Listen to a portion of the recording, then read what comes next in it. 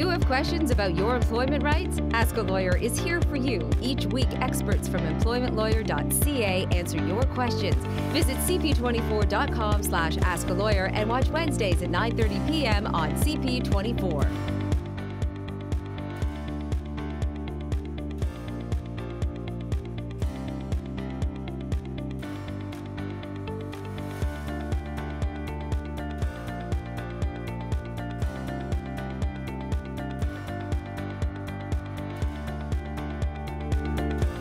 Well, hello there, and welcome to this edition of Ask a Lawyer here on CP24. Good to have you along. Stick around for the half hour. You're going to learn lots about employment rights and workplace law. We shatter the myths and misconceptions. I'm John Scholes. Joining me momentarily, our good pal Lior Samfiru, lawyer, of course, at stlawyers.ca. We always tell you right off the top to reach out to Lior if you want that lengthier conversation. Won't cost you a dime to pick up a phone, 1-855-821-5900. Email is ask@employmentlawyer.ca, and we'll give you some other contact information and websites throughout the half hour. Main topic in just a bit, terminations versus layoffs. What's the difference? We'll break it down very shortly.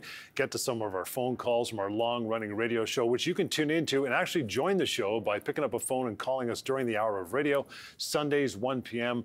on our sister station, News Talk 1010. We'd love to have you join that show. Maybe your voice will appear on this show. Lots to get through, emails as well, but we always start every show with the week that was, Case of the Day. Lior, pal, this is where your expertise comes into play. There he is. Good to see you again, pal. What do you got this week? Doing great, John. Really excited to be here to talk about employment law and to try to shatter those myths, as you say, to give people the real honest truth when it comes to workplace rights. That's what we do on this show every single week.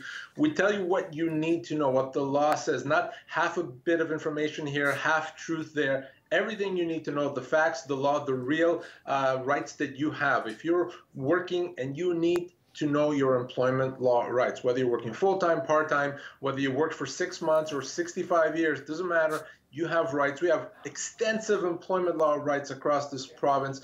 And on this show, we'll tell you what you need to know and how to deal with these issues that may come up. If you have a bad boss, if you're losing your job, if your job is changed, if you're being harassed, you get it on this show. We tackle those issues and give you the information that you need to know.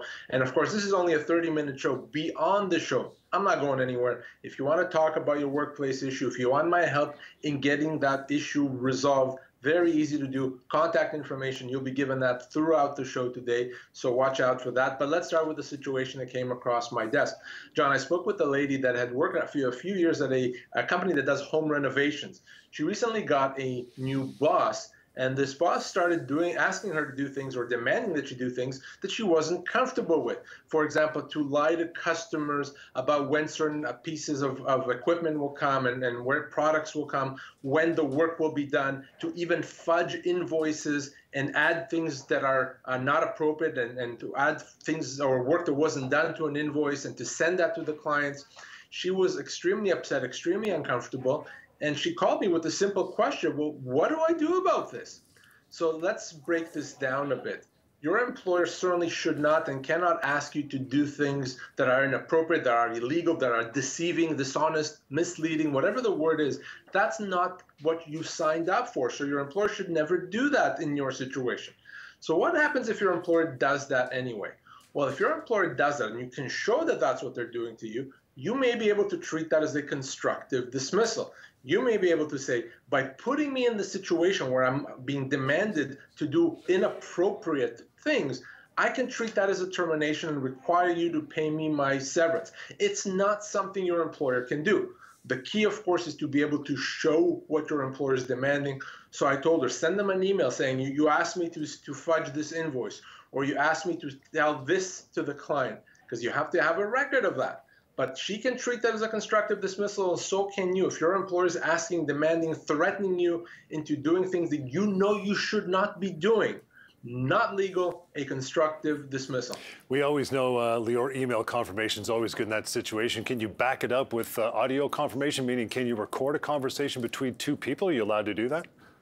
You absolutely can record it. If you're speaking to someone, you're allowed to record that conversation. You can't record other people's conversations without them knowing, but you're allowed to record a conversation you're part of. So if you know you're being called into a meeting and you know that there's things that are going to be discussed at that meeting you want to have a record of, yeah, you can have your phone on record. even if your employer doesn't know about it. And yes, that's something that's legal. And in some cases, that could be very useful.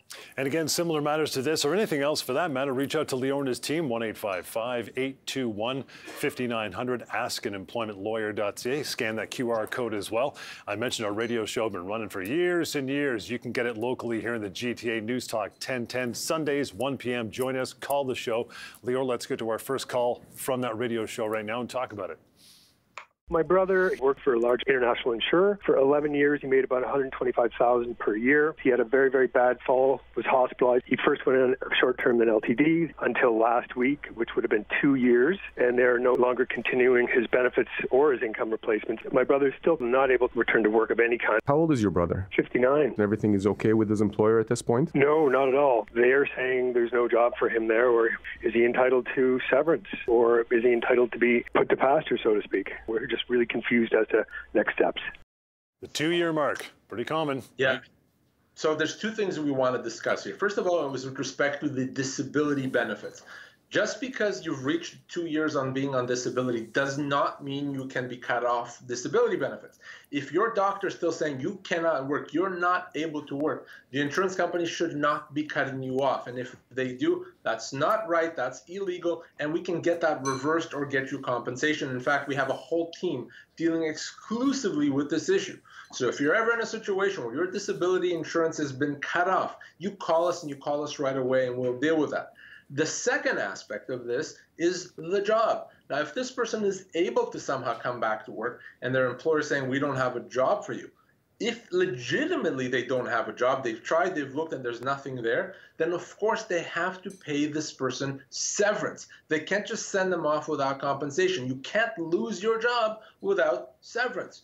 So the final question then becomes, how much severance does this person get? Well, we're going to do what we like to do on the show, which is we're going to use our severance calculator tool to show you how that's done. We're going to go to pocketemploymentlawyer.ca. Let's plug the information in and let's see how much severance this person is owed.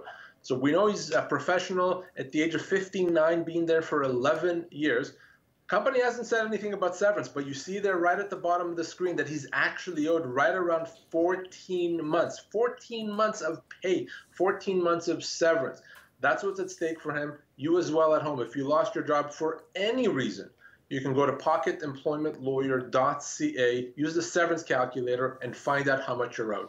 All right, good start. We're all warmed up. Got to take a short break. On the other side, terminations versus layoffs. What's the difference? We'll drill down on that after that break. Stick with us. Lots more to go here. Ask a Lawyer on CP24. You have questions about your employment rights? Ask a Lawyer is here for you. Each week, experts from EmploymentLawyer.ca answer your questions. Visit cp24.com/askalawyer and watch Wednesdays at 9:30 p.m. on CP24.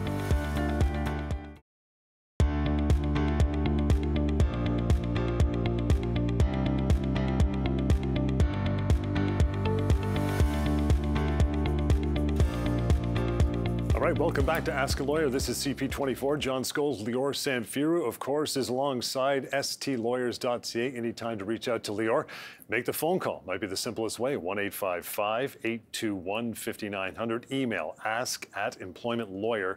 It's just that simple. We'll probably get to some of your email a little later on in the half hour, but our main topic, terminations versus layoffs. What's the difference? Break it down. Lior, let's start, I guess, with terminations. What does it all mean? And maybe give me an example or two of those terminations. What do you think, pal? So we want to understand what the law calls situations where you lose your job. So there's various terms that people use when you lose your job. For example, being fired. The law does not have that concept, that term of being fired. That's not a legal term. There's no such thing anywhere in law called being fired. So what happens if you lose your job? That's a termination. And there are two types of termination.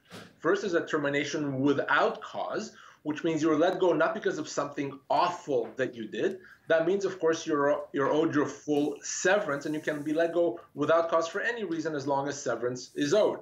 Is paid, of course. The second type of termination is a termination for cause or with cause. And what that means is you're let go only because of something awful, terrible that you did. And because what you did was so bad that the company doesn't pay severance. Of course, if the company gets it wrong, if the company does say that they're terminating you for cause, but you didn't do something that bad, that becomes a without cause termination, and they have to pay your severance as much as 24 months pay. The other half of the conversation now, Lior, is layoff. There's a term we've heard so many times over the last 3 or 4 years, of course, with the pandemic in our rearview mirror, basically. What does that mean, layoff? So a lot of people refer to layoff as a termination without cause. They use that when they really mean a termination without cause. So no, in the eyes of the law, a layoff really is a situation where it's a temporary termination or a temporary layoff. So the only time we use the term layoff is if a company put us off for work on a temporary basis with the idea that they'll call us back to work. So a layoff is not a situation where you lost your job. A layoff is a temporary situation where the companies put you off hoping to call you back in the future.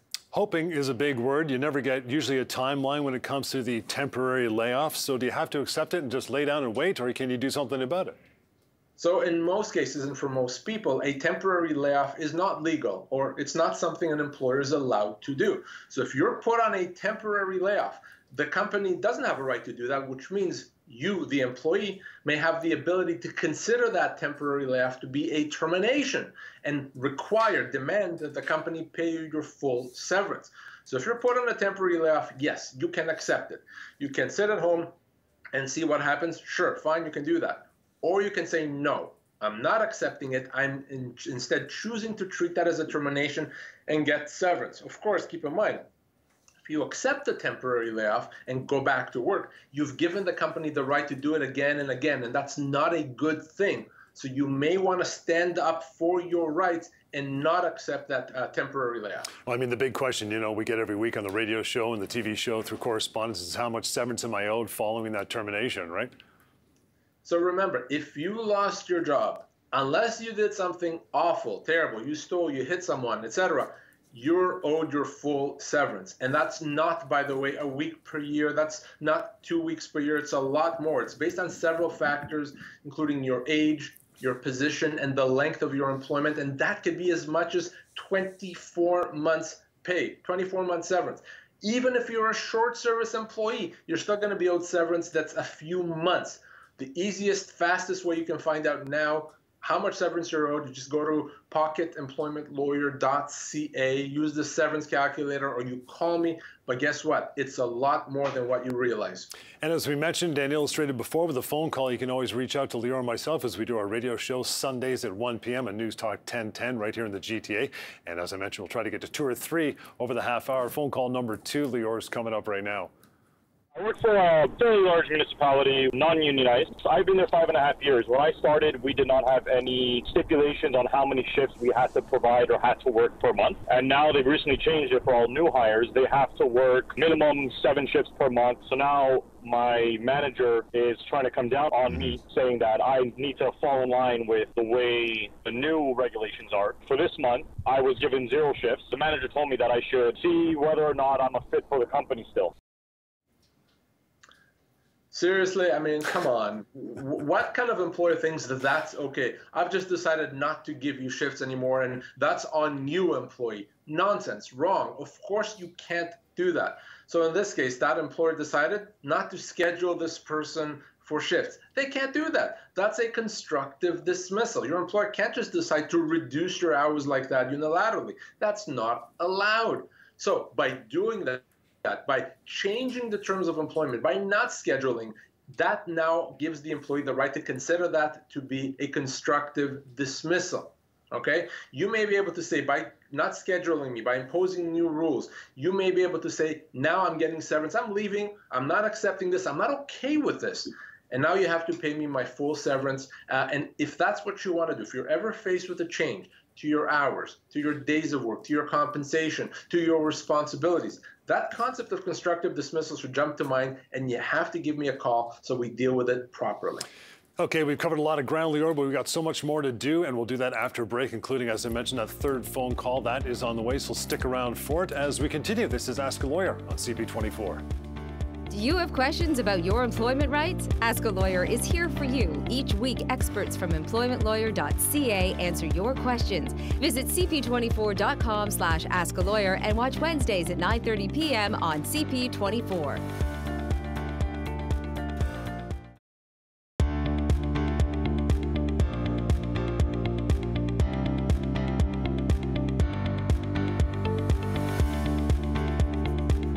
Welcome back. Thank you so much for sticking around. Ask a Lawyer here on CP24. You want to reach out to Lior Samfiru anytime. Phone call's good, 1-855-821-5900, or email, always reachable, ask@EmploymentLawyer.ca, and you can use that QR code as well. As we mentioned, radio shows, we do it across the country, but we focus heavily Sundays at 1 p.m. right here in the GTA. On News Talk 1010. Please join us. Grab the phone, make a phone call during the hour, and ask your questions. You're asking things that thousands of other people wonder. And we'll get to phone call number 3 right now, Lior, so listen up. I worked at a company for 26 years. All they gave me was a lieu of notice, 8 weeks, and a reference letter, and that was it. And I was wondering, if I applied for unemployment insurance, does that mean I automatically accept what the package that they gave me? It just happened 2 weeks ago. I had a friend help me write up a letter asking for a certain amount, and if I don't hear from them, I told them I would seek legal advice. Might be a little light on the severance, a little bit. Just a smidgen, just a smidgen.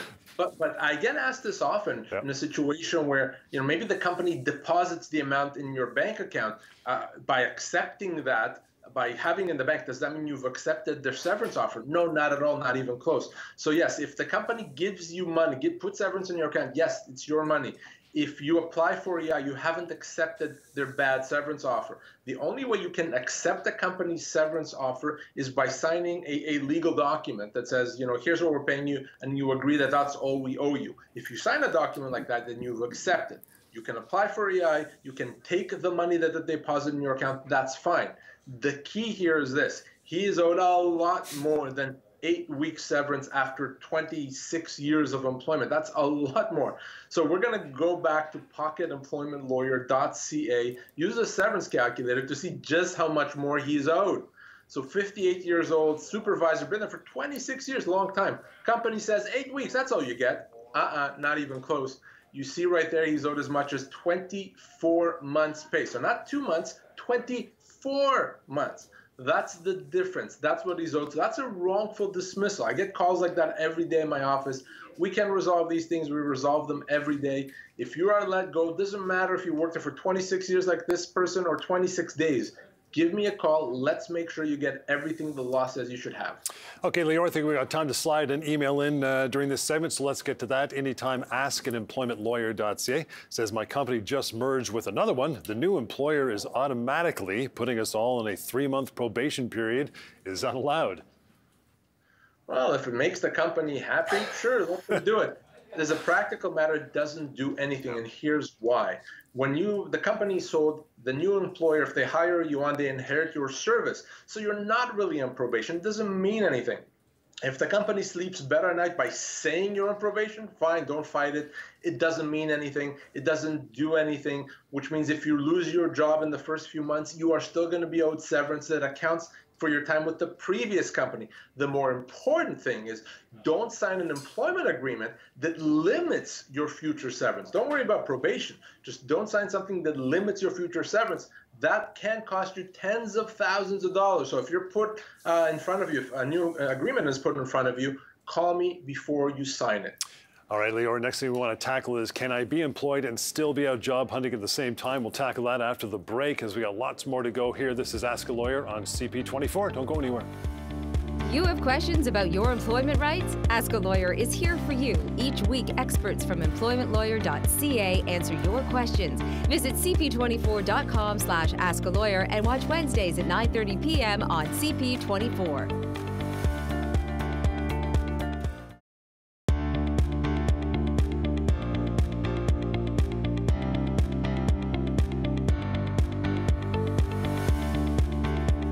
Welcome back. Again, Ask a Lawyer here on CP24. Always reach out to Lior. Don't sit there wondering if you've asked the right question or didn't ask the right question. Pick up a phone and ask the question, 1-855-821-5900, or send an email, ask@EmploymentLawyer.ca. Got a question for you, Lior. This comes from your live stream. Of course, you host those on YouTube and Facebook. To reach out anytime, stlawyers.ca. Can I look for another job while still employed? Would they legally be able to punish or even fire me for cause if they learned I was seeking opportunities elsewhere? What do you think?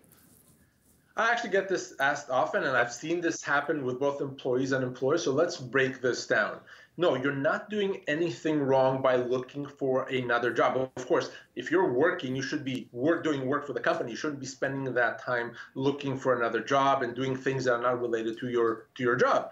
But if on your time you're looking for another work, you're sending out resumes, you're not doing anything wrong. So if your employer finds out, yes, they may be upset, they may not like it, but no, that doesn't mean they can discipline you. That doesn't mean they can fire you for cause because you've done nothing wrong.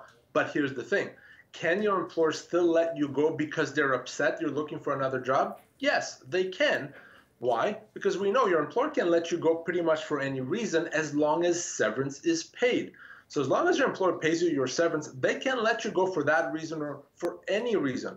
Yeah, and so there may be a chance that if your employer finds out you're looking for another job, that they will let you go. But again, that's a without cause termination, not a for cause termination. That means your full severance has to be paid and has to be paid right away. And again, EmploymentLawyer.ca. Lior always tell people in that situation, if you're going to be let go for doing that, go to that website, figure out on your own with the severance calculator. It takes about 30 seconds to use that. It is no problem. But we are out of time. Thank you so much for your correspondence through emails and phone calls from the radio show. Again, you can always reach out on the radio as we do it here Sundays, 1 p.m. News Talk 1010 in the GTA. Call us, and you can always call Lior as well any other time. 1-855-821-5900 is the number. That email address is ask@employmentlawyer.ca. For all other matters anytime, cp24.com/askalawyer. Thank you so much, and we'll catch you next time right here on Ask a Lawyer.